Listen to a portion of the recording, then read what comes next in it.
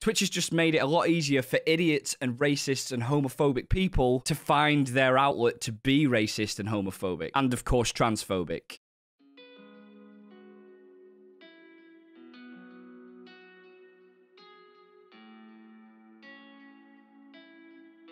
Twitch tags. 350 Twitch tags are going to be arriving to Twitch this week. So that's obviously a good thing, right? Discoverability. People have been begging for this for years and years on Twitch. Better way for people to be able to search for and find content that's more appropriate to them. And also a way for smaller streamers to get discovered. That's a good thing. Well, maybe not, actually, because some of the tags that they're thinking of doing could be used badly. Actually, some people are suggesting it's going as far as saying it's racial profiling. This has really divided the Twitch community. And in this video, we're going to discuss the tags in a little bit more detail, what they're for, how they should be used, what's the rules around tags. I'll show you what they look like on mobile versus what they look like on desktop. We'll do a comparison with Twitch versus YouTube in terms of discoverability. We won't be going into a great deal of depth about the discoverability differences because I'm going to save that for another video where I do go into a lot more depth, but we'll just scratch the surface a little bit on that. We're going to talk a little bit about how Twitch are planning to police those tags. And then, of course, we're going to deal with the controversial issue of whether or not this is racial profiling and how this is going to work in terms of just being fair and reasonable and hopefully to avoid the trolls and things like that. As always as well, I'm going to show the reaction that we've seen. Man,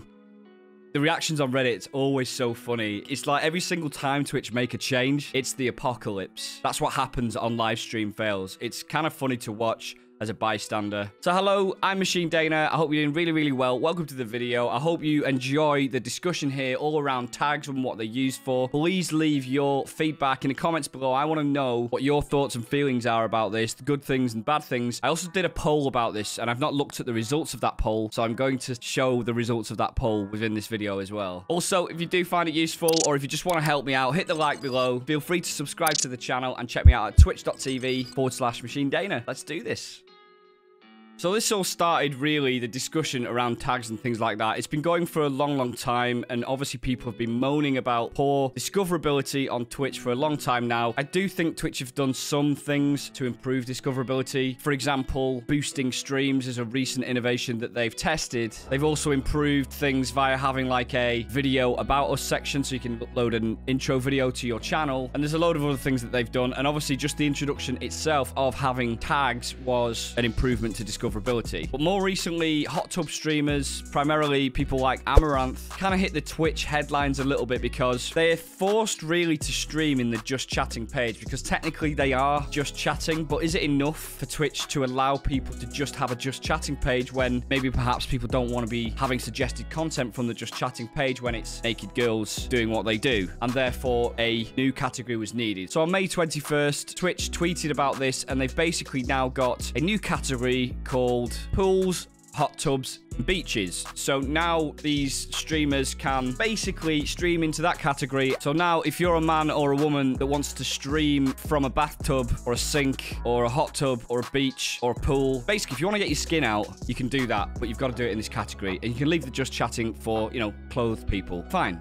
I never really saw much of a problem with this, but I think it was also causing issues with advertising. Advertisers get quite a lot of control over who they advertise on and what categories and various things like that. So if many streamers and the best advertisable, most advertiser-friendly streamers are in the just chatting page, but then you've also got like half-naked streamers that are also in those same categories creating content, that basically like muddies the water in terms of how advertiser-friendly the just chatting section is. So that's where we are with this. This has kind of sort of started the conversation. There's been a catalyst for the conversation. Thankfully here, Twitch as well said here, being found to be sexy by others is not against the rules. I was really relieved to see this because, man, I've been worried about this for a long time. So fast forward a day or two later, 22nd of May, Twitch released this. We plan to share this next week, but we've heard a lot of you talking. We want to make sure the record is clear. Next week, we'll be adding 350 new tags to celebrate yourself and your community. Now, that all seems kind of fine, doesn't it? Healthy. The problem is they then follow up with this. We'll have tags related to gender, sexual orientation, race, nationality, ability, mental health, and more. Now, most of these are fairly benign, but certain things, particularly mental health, you could argue, but certainly race, sexual orientation, simulation, or even gender, these could all be viewed as dimly and negatively by some people. Some people could potentially be offended by this, and I do really get that. We're going to get into the discussion about this a little bit later in the video. They then follow this up with a blog post within the same tweets, celebrating yourself and your community with 350 new tags. There's a lot more detail, and I'll link all of these posts below so you can read them yourself. They're really careful within this to talk about hateful conduct and harassment policies, so they're clearly already aware that this could potentially create some issues with harassment and hateful policy. They also follow up to say on the 26th of May, a few days later, they'll be doing a talk about this to address the issues. So perhaps this video is a little bit early. So briefly, what are tags? Well, tags are used to describe a live stream beyond the game or category being broadcast. It just gives a little bit more context for any viewers to be able to filter down the content that they're specifically looking for in case a streamer has chosen to add those tags to their description. Now, you can do this within the broadcasting software, for example, within OBS Studio. I'll show you right now. On the right-hand side here, I can update the tags within this section here, but you can also do it within your stream manager by editing stream information and editing the tag section in here. And some of the tags are also tied to the game that you're playing. For example, strategy and simulation and 4X are tags that have been auto applied to Civilization 6. So this is what the tags look like on desktop, and you'll see actually quite a lot of the bigger streamers. In this case, we're looking at Tfue. He's a top 20 streamer. A lot of people just don't use the tags because a lot of people have viewed them as basically useless for a long time. And this is what it looks like on mobile, as you can see. And for those that are interested, there's actually a list of all tags here. Again, I'll link this in the description below, but it's twitch.tv/directory/all/tags. And these are kind of segmented into stream, category, and automatic tags. For example, if we click on automatic, it'll remove these two here and we'll leave just the stream tags. So that's pretty useful. Twitch are actually helping people to better understand what's available to them here, but I'm not sure this is really enough. Hopefully they come up with some sort of algorithm that suggests certain tags based on your own history, but also suggested based on other people in similar categories to you. Now, at the moment, the new tags are not listed on this section, but within the next few days, by the time the new tags go live, this list almost certainly will be updated, so you can browse this and check what tags you may want to use yourself, including the race ones, gender ones, and all the other controversial ones as well. So if you got this far into the video, you're probably wondering why I'm even doing this content. Well, up until now, all I've really done is show you a little bit about how the tags work, what they are, and so on. The thing is, there's kind of a wider, more important discussion to have here about discoverability, but the trade-off between discoverability and making sure that people are not offended, people are not harassed, trolled, or even more sinister things that can happen through streaming. For example, stalking, swatting, and various other things. I'm a huge advocate of keeping a strong mental health and taking time out for yourself, and Twitch and social media is notorious for causing mental health issues with people. Taking a break's really important, but if you come back and you're getting trolled or harassed or whatever, it can obviously be very demoralizing, and in very extreme cases has caused people to literally commit suicide. And this is a very serious thing. This happened recently when high-profile streamer Wreckful sadly passed away through suicide, and the whole community was kind of hit hard by the realization that we do need to take things a little bit more seriously. And perhaps this is part of where Twitch's rationale is coming from, but the problem is by trying to solve and help some of these issues along, including Black Lives Matter, including inclusiveness across the board, sexuality, race, gender, they may have actually made the situation worse, potentially, or at least in the short term, till they refine how this works. And this is really the detail and crux of the discussion that I wanted to engage in here with people. So why the caution and why the concern? Well, the thing is, being able to categorize yourself by a gender or a race or a sexual orientation, whilst that is your free will and choice to do that because you obviously have the option to not use these tags, people also then have the free will as to whether or not they will search for people based on those tags as well. So the viewer's got just as much free will as the streamer does, and in most cases, if you get a better match between the viewer that wants to view and engage with similar like-minded communities to theirs and streamers that also want like-minded viewers, that's a good thing. Can't argue that to be a bad thing until you get to the minority of idiots that then want to use that to leverage trolling and more sinister things. So picture this scenario: if you've got a racist person that wants to sort tags by a particular race that he does not like, Twitch has just made it a lot easier for idiots and racists and homophobic people to find their outlet to be racist and homophobic, and of course transphobic. And this is really the crux of where the problem comes, and I'm sure that Twitch will have to tweak the system to try and implement something that will protect communities and perhaps minorities that need that extra level of protection and just oversight. Because although individually any one of these groups on their own might not amount to a lot of people, collectively each of these communities amount to a lot of people. And even if it didn't amount to a lot of people, Twitch still has to be a safe place for a streamer to go to stream and viewers to go to watch. And that's really important to Twitch as a platform, but it's also important to the viewers' well-being and also the streamers' well-being. And also the advertisers are not going to want to be advertising on platforms that are regarded as toxic. So Twitch are really treading this tightrope here of trying to get it right, but potentially getting it wrong. The thing is, Twitch does need to improve discoverability, and that means that they do need to try new things. They do need to innovate, and they do need to bring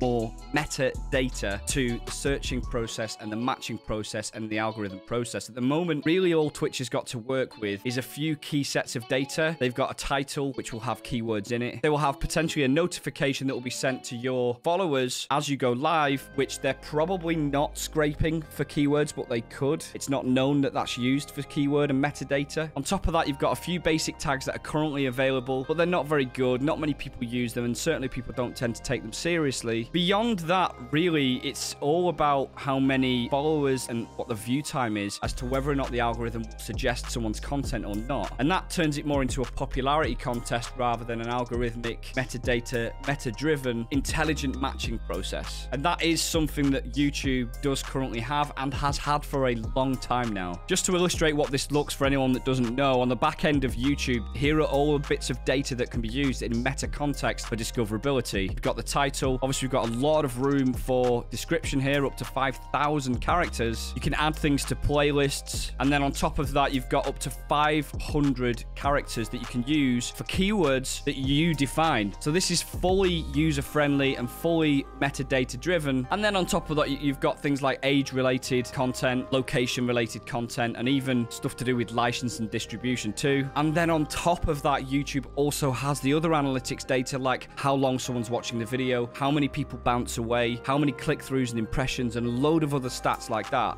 Twitch doesn't have all of that, so they do need to do something to stay competitive, but at the same time, they may be risking some integrity here and, of course, the well-being of certain sections of people inadvertently, which is obviously a bad thing. So let's talk about this for a second. I don't think it's an accident that Twitch have put out that tweet a week earlier than they're planning to release it. Normally, Twitch don't do that, so I feel like they're being very cautious with this, and maybe what's happened is they've been sat in a boardroom and someone somewhere has just gone, guys, can I just, maybe we should put out like a Beeler tweet first before we put out the actual tags themselves. So my feeling is we may end up getting a much more rationalized version of those tags first, wherein Twitch will then be able to gauge the feedback and then improve on it and iterate upon it. One issue here is that Twitch is going to have a problem on how far they take this in terms of how granular they make those tags. Because in the process of adding more options for people to be able to loud and proud and tag themselves up, want to match themselves with like-minded communities of theirs, they may also be excluding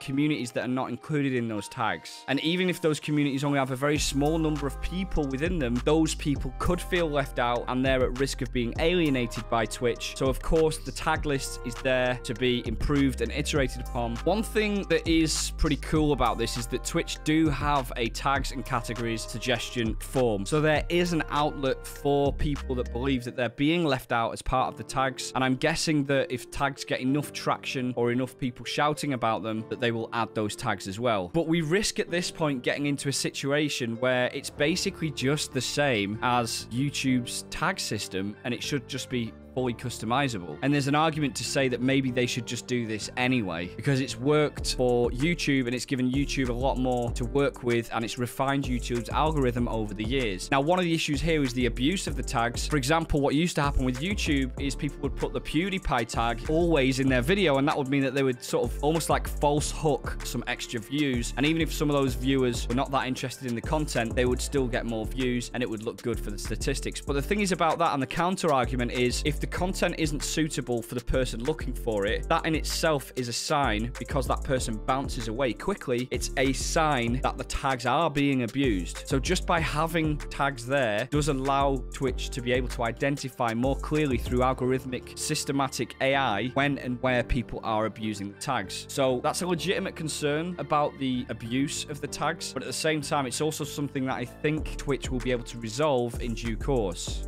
So I'm really keen to know what you guys think about this. Please let me know in the comments, whether you think this is a good idea or a bad idea. Let me know, what tags you think should and shouldn't be included here. What should the feedback process look like for Twitch? Is it good enough that they're just putting these things out on Twitter? Or should they be a little bit more cross-platform and cautious about the way that they communicate these things? Perhaps they should have done some communication and canvassing with the community before they even drew up this list. And maybe they did, but it might have been a much smaller subset of Twitch viewers rather than en masse. I said I did a poll about this on my YouTube channel. I said I would show the results of this. Now, this poll has only been running for 20 hours. It's probably going to get a lot more votes in due course, but overall, most people think it's a good thing. At this point, 80% of people have said that it's a good thing. The thing about Twitch is people, especially on Twitter, will find any excuse to be dramatic with Twitch. Any slight movement and change, because Twitch are catering to so many millions of streamers. It's something like 10 million streamers or something like that, and then 200 million viewers. So many people want to chime in with their opinions. You're never going to cater for everyone fully with the changes that they make. And I'm not just talking about tags here, discoverability. I'm talking about any change across Twitch. The reality is here, Twitch are trying to make improvements. They are trying to improve discoverability.